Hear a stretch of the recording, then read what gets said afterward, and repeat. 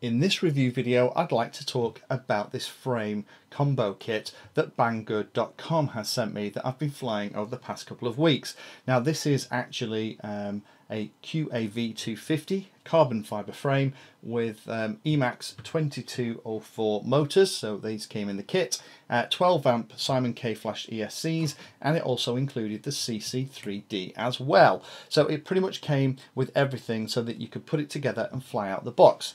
Now this is actually mine that I've been flying around for a couple of weeks, so I've added a Mobius to the camera mount on the front, I've added some FPV equipment, so we have a flight camera underneath the Mobius and we have a transmitter at the back. But apart from that, everything else that you see here actually came as part of the kit. So if you have a spare receiver, but you're looking to get into 250 class quads and you are like me, you're not sure about what motors and props you should be getting to go with everything so that you have all the pieces you need, this is a fantastic option. So let me say at the top of the video, very big thank you for Banggood.com for sending me this to try. I was one of those people. I've been flying 330 and 450 class quads for a long time now. I started to use a CC3D on a 330 class quadcopter and loved it, and Banggood were very kind and actually sent me this kit so that I could try this out. And now I've been flying it for a couple of weeks. I have to say I absolutely love it. I think it's a fantastic model and it's a great way to get into 250 racing quads without breaking the bank. It comes in one cardboard box that's about 10.5 by 8.5 inches and about 2 inches deep. Now that box has everything in there that you need to actually put the quad together and get it flying, with the exception of a radio receiver. It actually comes with the battery, it comes with the CC3D, cable ties, it comes with the 4-speed controllers, 4 motors, the props, and even comes with the frame and a bag of bits that includes the connector for the battery, the wires to connect to the power distribution board, and heat shrink and other pieces as well. So by getting this, you will be able to, with one purchase, get all the pieces you need to put a 250 class quad together.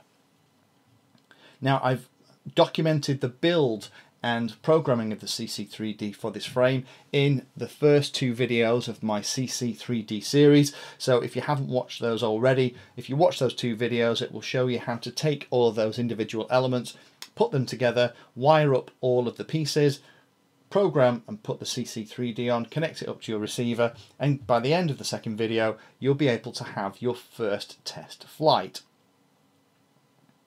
I'll link to those 2 videos in the description so that you can go and watch them and follow along if that's something that you're interested in. Let's talk about the good things about the frame. It's 3mm carbon fibre on the arms, and they seem pretty resilient, to be fair. I've had a couple of little rough landings, shall we say, and they've taken it very, very well indeed. The main deck plates are about 1.5mm carbon fibre. As you can tell, it's got a nice shine on the carbon fibre, it's decent quality. The edges aren't burred, but I would just make sure when you're putting it together that you're going around the edge with just a very little bit of sandpaper to make sure it's completely burr free. We have a deck plate at the bottom that actually has the power distribution board. Then we have the main bottom plate and the main top plate that holds the camera mount, vibration isolating, and the battery on top. Now each of these pillars that hold the frame together are aluminium, they're red anodized, and one of the things that you'll need when you're putting the frame together is you will need a 2mm Allen key to screw in the bolts, and the only other thing you'll need is a 5.5mm driver or pair of pliers to actually nip up each of these locking bolts on the main 4 structural struts that connect the arms to the body itself. When it's together, it is fantastically rigid, and because of its light weight, it does take crashes very well. So let's just talk about the weight. Even with all of this gubbins on for FPV, it still only weighs 568 grams. Now it's under 500 without all the FPV equipment on, so it's a very light little model. And for someone like me that's coming to 250s from the world of 450 and 330 class quads, It has very little inertia and it is very nippy. I'm getting anywhere between 8.5 to 10 minutes flight time on a 2200 milliamp hour pack with this setup, and it's hovering just over half throttle, and it's got lots of power to arrest a very speedy descent if I blip the throttle. So it's very nice to fly, and it's a good setup and combo. I'm sure there are others out there who will want more power or longer flight times, but I think this is a great compromise. And the nice thing about this frame and this kit is that for someone like me that's coming to 250, and this is the first 250 I've ever built, not being sure about which motors I need, the prop sizes that has to go with that, how that matches up with the speed controller size, what additional elements I need in terms of the wires, the cables, the connectors. Having that all provided as one kit has been a fantastic way to do it and has made it very pain-free. If you watch those two videos, you'll see this actual frame being put together and tried out. Nice features on here that kind of show that whoever designed this frame has put some thought into it is that there are a couple of structural bolts, these long red aluminium ones here, that hold the top plate to the bottom plate, and that bottom plate is actually covered by this plate here that actually holds the speed control, the power distribution board that connects the speed controllers. Each of the bolts for these four pillars are accessible through holes that have been drilled into the bottom plate, so it's really easy to just keep those bolts nipped up and to make sure that the vibration of you flying around isn't getting anything to come loose. The CC3D is a fantastic controller for a new starter. I think this is a kit for somebody who is new to 250 or somebody who has never built a quadcopter is a great option. The CC3D is a piece of cake to program and also does a great job of flying even on the default PID configuration settings, which is how I've got this set at the moment.